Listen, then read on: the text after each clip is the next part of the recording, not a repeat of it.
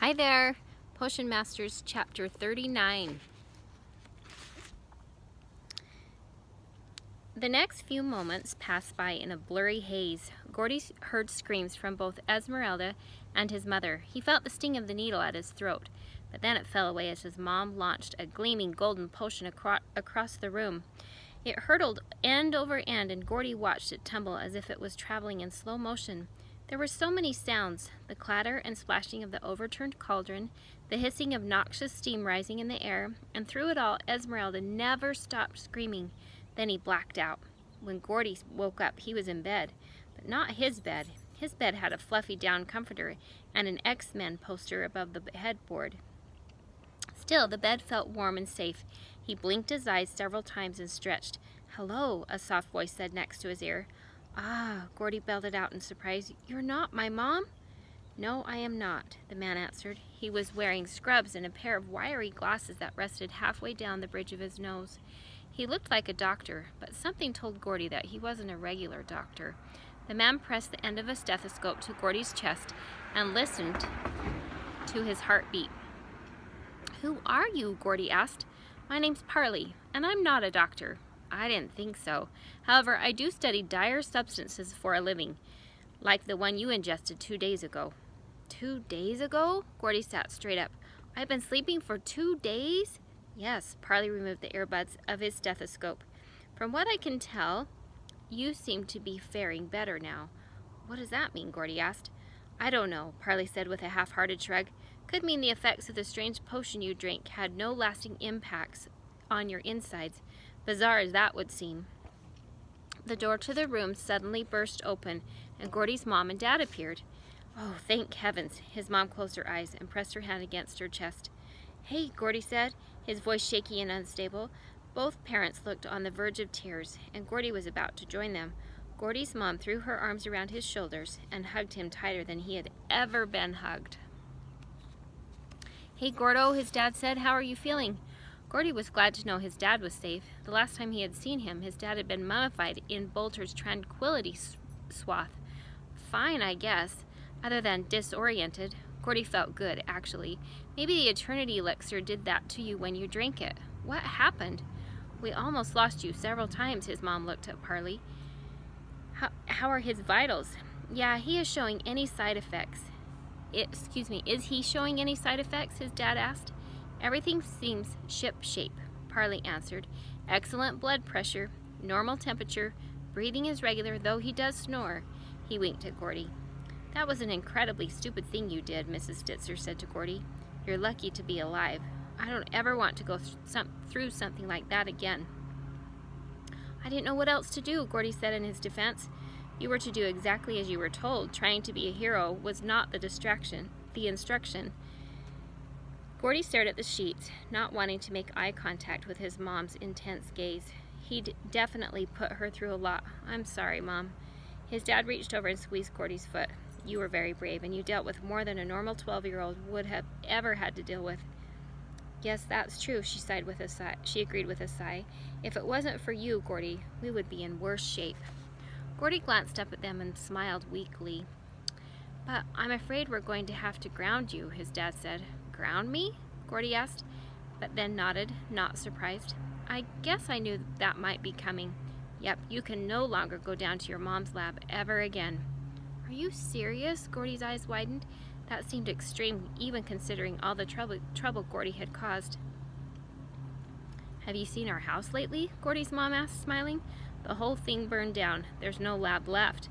I suppose we can make an exception for the lab we build in our next home, whenever that happens." Gordy exhaled and slumped against the headboard. His dad whispered something to Mrs. Stitzer, and she nodded.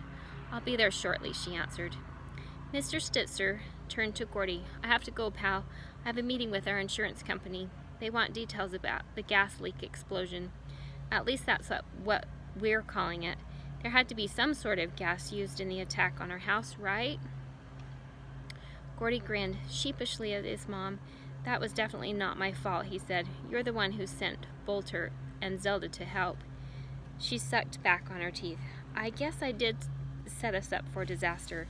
Hopefully the insurance company will cover some of the damages, but we're going to have to move, unfortunately. We'll stay with Grandma and Grandpa Stitzer for a while. Gordy's dad leaned forward and kissed Gordy on the top of his head. I love you, Gordo, he said. I'll be back in a few hours. He said goodbye to Gordy's mom and to Parley, and then exited quietly out the door. What is this place? Gordy asked, staring around the room. This is my home, Parley said. I'm Parley, remember? We've just met? He held out his hand and Gordy shook it. I'll leave you two alone. If you need anything at all, I'll be downstairs. He excused himself from the room. Gordy's mom glanced at her fingers. Parley's a very skilled filter, someone who can remove ingredients and potions from inside you. There are only a handful in the world, and he's the resident biofilter at BREW headquarters. The elixir shut down your body completely. Normally, we would have given you something to counteract the potion you drank, but there was no way to make an antidote to help it work its way out of your system or even stabilize you while it remained. The Eternity Elixir was different from anything we've ever dealt with. Even after the glass vial refilled with the liquid, we could detect trace amounts still in your bloodstream. So we had to remove the dangerous ingredients from inside you. She paused to collect her emotions, her jaw clenched, her voice trembling. We had to work fast and without making any mistakes. We were fortunate the best filter in the country happened to live so close by. Who's we? Gordy asked. Everyone. We've all been here for the past 2 days watching over you. Your father, Bolter, and Zelda. And let's not forget me, Mrs. Stitzer. Max poked his head through the doorway. Hey, Max, Gordy said, relieved to see his boisterous friend. Gordy's mom smiled and nodded. I have to admit, Max definitely impressed me with how concerned he was for your well-being. I practically held your hand the entire time, Max added. Though he looked a little tired, Max appeared to be all right, as did Adeline. She was standing behind Max, as if debating whether or not she should join them. Why are you hanging out in the hall? Gordy asked her, motioning for Adeline to join them. Adeline stared at her shoes, but slid into the room. She thinks everyone's still mad at her for getting kidnapped by Esmeralda, Max said. I do not, Madeline protested. Yes, you do, Max rolled his eyes. He cupped his hand around his mouth and leaned close to Gordy, and for good reason, too. Now, Max, Gordy's mom said. Adeline did a pretty good job taking down Yeltsin all by herself. Gordy remembered Adeline fighting Yeltsin just before his mom appeared in the vessel room. Yeah, what happened? 1 second you were being held hostage, the next you were standing over the Russian kicking him. Adeline grinned. I can't take all the credit for that. Your Aunt Priscilla told me what to do, and then she took care of the rest. My Vintreat trap could have never dropped someone as big as Yeltsin without some help. Aunt Pris stood in the doorway leaning against the jamb, and Adeline was brave enough to heed my instruction without any hesitation. You have great friends, Gordy, loyal and strong, the best kind there is.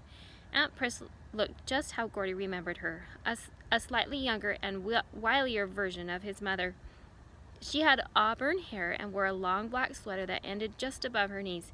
Hey, buddy, her eyes glistened as she looked at Gordy.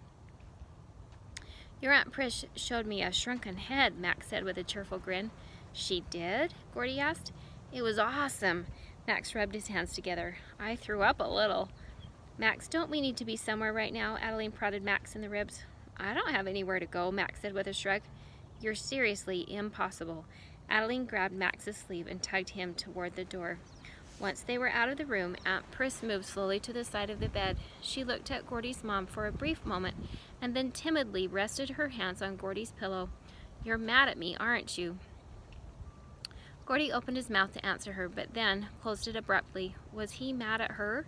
He didn't know the story behind her decision to send the Eternity Elixir to his home, but it had to be due to circumstances beyond her control. The Aunt Pris, he knew, wouldn't want any harm to come to him or his family. Gordy shook his head. No, I'm not mad, but you owe me. She smiled and tousled his hair. Big time. Do you want a shrunken head as well? 2 shrunken heads, Gordy held up his fingers. 2? She laughed and then narrowed her eyes. What about Max's shrunken head? Gordy snorted. No way, that's as small as his head could ever get.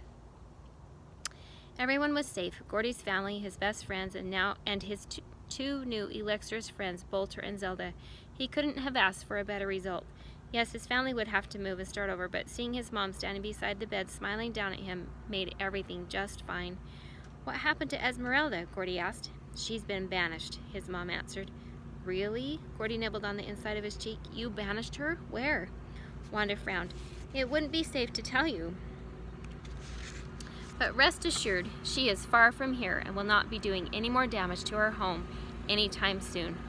There were others too, Yeltsin and those other creeps. Gordy recalled being held captive by Dieter and Burke in their living room. What happened to them? Just a minute, waiting for a lawnmower to pass.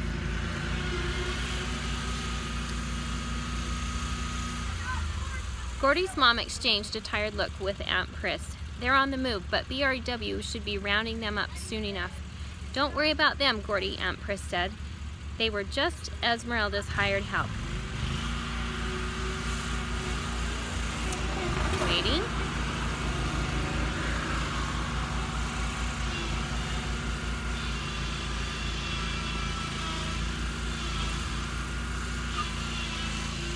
Without her at the helm, they'll want no part of BREW or any of the Stitzers for that matter.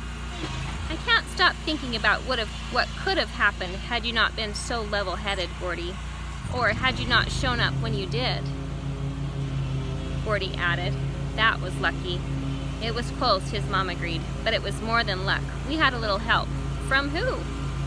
Wanda looked at Priscilla. I'm gonna wait just a minute.